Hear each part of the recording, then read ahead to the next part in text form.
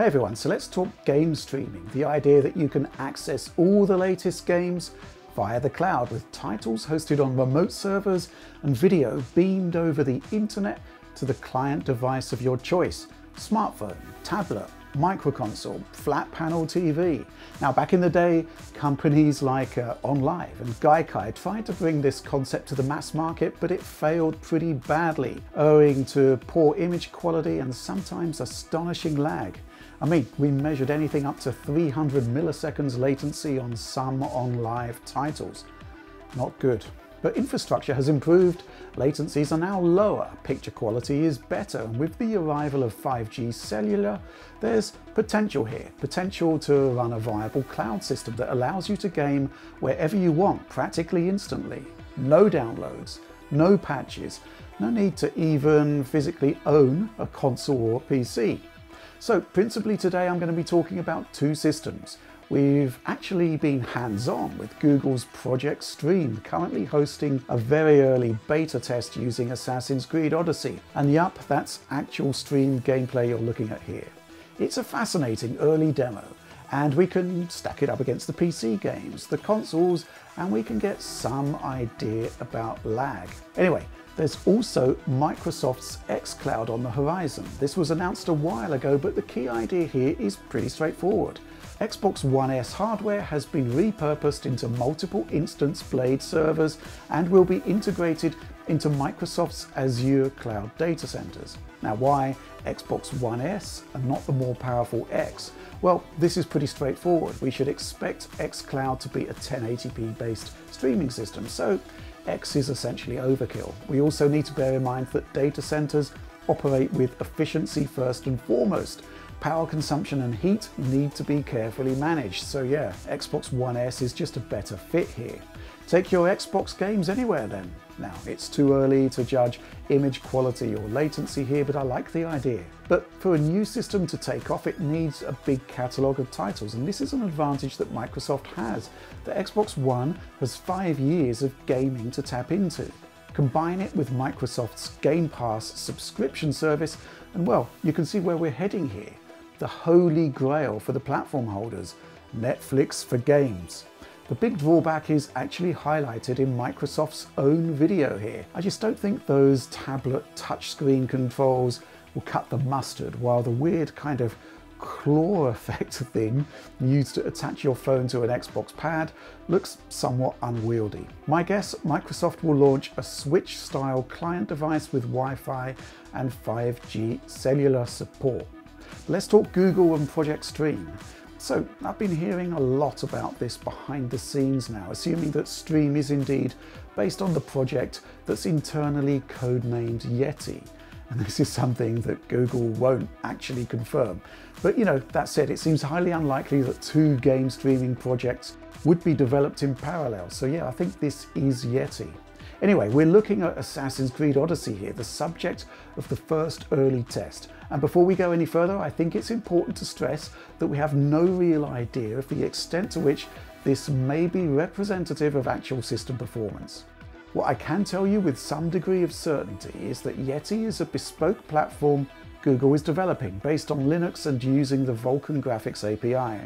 It's going to be tied in pretty closely with the YouTube infrastructure, and you should expect to see some fascinating integration there. So just off the top of my head here, imagine being able to watch someone playing a game and one button press later, you're playing it yourself, maybe even playing the same game area you were just watching. Those are just a couple of the ideas I've heard, but well, the final product, just have to wait and see. In the meantime, we have Assassin's Creed Odyssey here.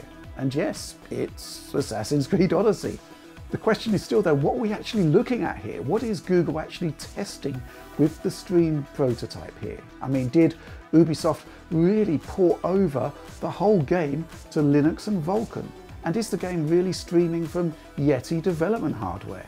Or is it something more straightforward, like a Windows server running a slightly customized version of the PC game with locked settings, which is in turn attached to Google's streaming infrastructure? So yeah, despite being actually able to play the game, capture it and show it to you today, there's still a lot of uncertainty here over what it is that we're actually testing. So bear that in mind as we take a closer look at the Project Stream beta here. So we'll kick off with an Xbox One X head-to-head here, and it certainly looks as though we have effective feature parity in terms of the visuals. Draw distances and detail look the same. Pop-in is very similar indeed, as is anti-aliasing. However, the stream visuals do suffer from some macro blocking, which is down to the video compression. And then there's also color banding in the sky there. Again, this is down to the video compression. By and large though, in terms of what the server itself is actually doing, Stream is holding up well here against the current console champ. PC at ultra high is our next step, and again, quite similar indeed. Again, detail levels look very close indeed, and shadow pop-in is practically identical between the two systems.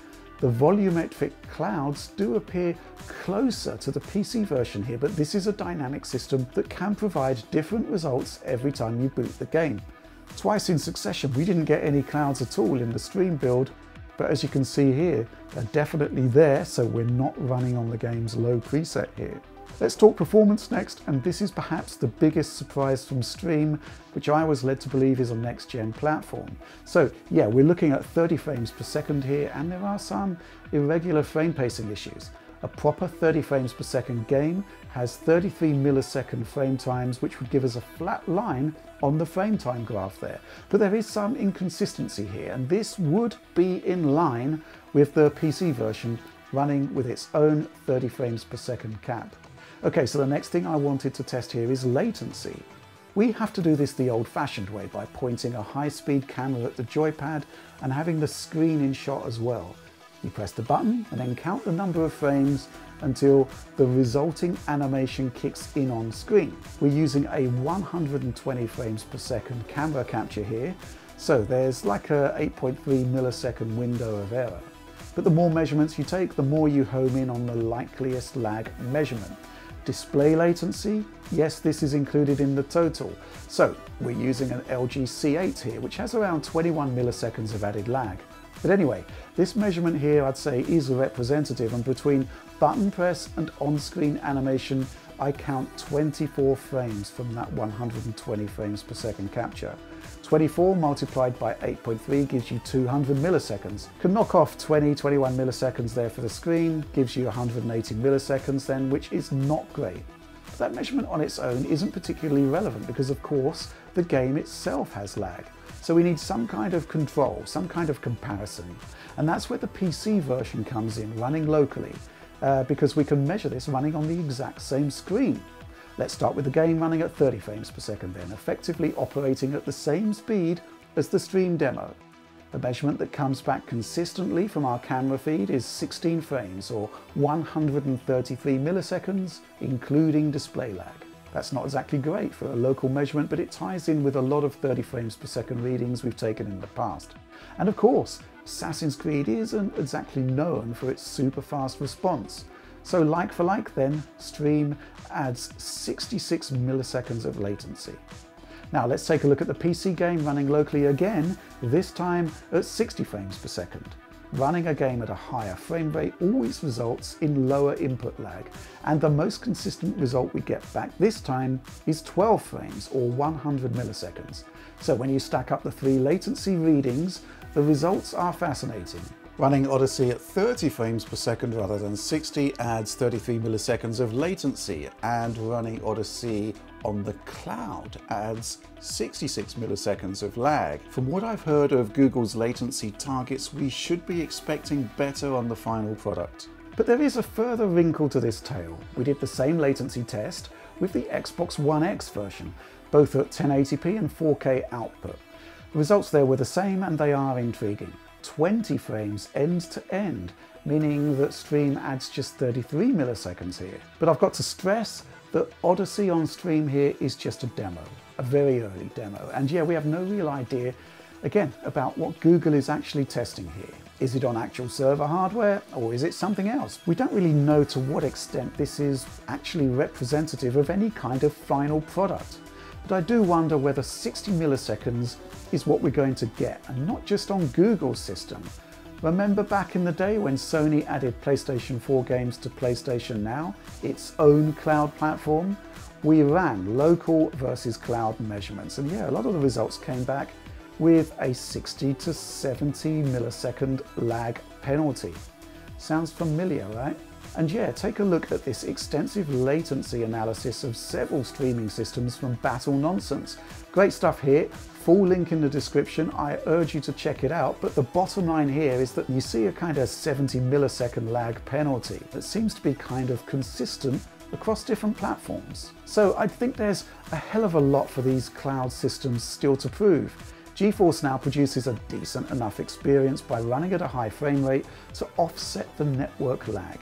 But Project Stream, certainly based on this demo, isn't doing that, and it's highly unlikely that xCloud will either. So yeah, I still think we're missing that one last push, that final technological breakthrough that will make these systems really work. But that's where I'm going to leave things for now. Come on everyone, you know the score by now. Please like and subscribe to support our work, ring the bell for instant notifications, and yes, please do consider supporting us via the DF Patreon. Helps so much, and of course you get to see all of our videos in pristine quality. But that's all from me for now. Thanks so much for making it all the way to the end, if indeed you did, and well, just generally, thanks for watching.